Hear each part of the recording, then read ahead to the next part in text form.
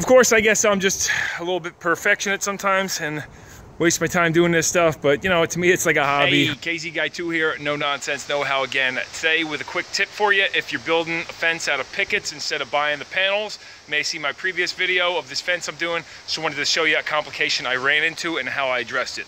After pre-staining and drilling all these pickets, I went ahead and ran a straight line from over top there all the way over to where I wanted it to end up there, and I set all my pickets on that straight line so they're nice and true.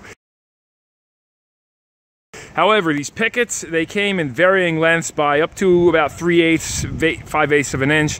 And instead of cutting each picket, I decided I'd just trim them all off in the end. So you see all these little scraps here. Like here's a section I didn't do already. I had varying lengths on them. And of course, that's a very minor detail, but I'm gonna be bringing the grade up. And once I get the grade where it's supposed to be, I'm gonna be going back here with a 5/4 board. And you know, it's gonna sit flush on there. So you would see those gaps. So this is where I've already trimmed it. You can see that's gonna look nice and flush and good. Now to accomplish that, I simply used 2 old pickets and a straight true cedar board. You could use a piece of steel or anything or another. And yeah, I'm basically clamping it up on the top. I know my top's nice and true and straight. And then you take a circular saw like this. I got a battery powered one. I mean, obviously you're gonna have to do your adjustments for your fence, but, and then basically, yeah, just run the circular saw across the bottom and get down on your knees. Now that looks a lot better. See, some you're cutting about a 1/2 inch off and some just a sliver. Some you're basically just kissing.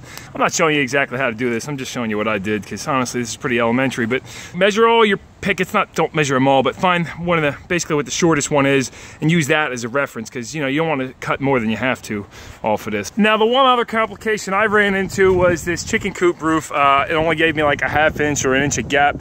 So I had to take that same board right there and yeah, I'll clamp it on this roof. And then cut about 2 or 3 inches off the end of it. Of course, I had this old GE circular saw that I found at the flea market years ago. This thing's all aluminum, made in USA. Look at that. Woo! 7-inch circular saw. So I put a metal blade on there and you don't have to worry about melting the plastic or anything like that. This thing is built tough. Only paid like 10 bucks for it too. Of course, I guess I'm just a little bit perfectionist sometimes and waste my time doing this stuff, but you know, to me it's like a hobby. I enjoy it, and yeah, it feels good at the end of the day when you get it done and you're satisfied with the work. So give the video a thumbs up if it helps. Definitely appreciate that. Check out the channel, and until next time, KZ Guy 2, No Nonsense Know How. I'll see you later.